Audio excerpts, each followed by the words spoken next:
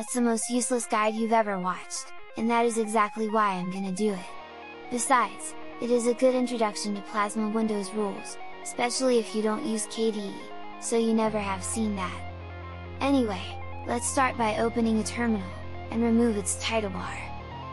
I could just stick to the no border option, but instead, I will open the special application settings, for having a better overview.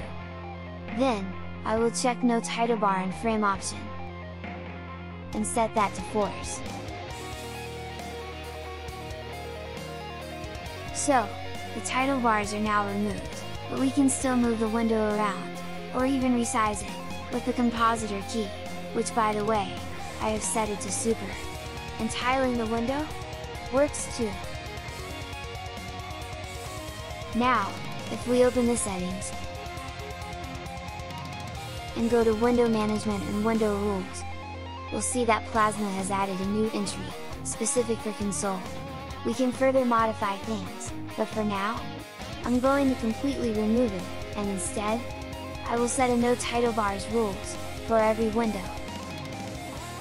We can use regular expressions to match specific window classes. But since I want everything anyway, I will just tick this box. And again, I will apply the same rules as before, but this time for every window out there. The only warning we really need, is that KDE Neon is based on Ubuntu LTS.